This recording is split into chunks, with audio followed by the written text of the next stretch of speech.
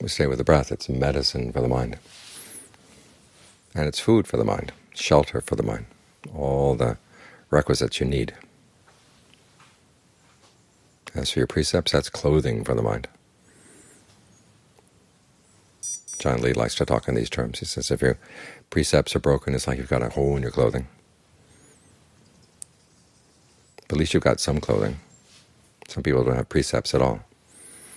But still, you want to make sure that your precepts are sound, because that forms a good foundation for your concentration. It's not the case that people without precepts can't get into concentration. They can, but the concentration doesn't lead to discernment, because it's built on a lot of self-delusion. So as you go through the day, you want to make sure that your precepts are sound. You're not harming anybody. You're not harming yourself. It's interesting that when the Buddha says harming yourself means breaking the precepts, harming other people means getting them to break the precepts. He looks at us as people who are active, not just on the receiving side of things. We're the active side of shaping our lives. So you want to shape it well.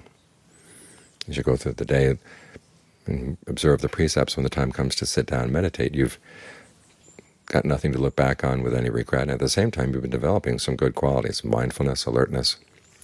These are all necessary in observing the precepts, and they get strengthened as you look after your behavior all through the day. And at the same time, there's what's called the precepts of sense restraint. In other words, you don't look at things out of the power of greed, aversion, delusion. You don't listen to things out of that power. And you don't look and listen in ways that give rise to more greed, aversion, delusion in the mind. So as you go through the day protecting yourself like this, you're getting yourself exercised, getting yourself strengthened, so that when the time comes to sit down and meditate or do a walking meditation, you're pretty much there. You don't have to do all the work of pulling in and pushing away, because some of that work has been done in the course of the day. So to look after the mind, make sure it's well-fed, well-clothed, it's got all the medicine it needs, it's got the shelter it needs. Make sure you start with the precepts. As the Buddha said, that the dawn of the path is when the precepts are good.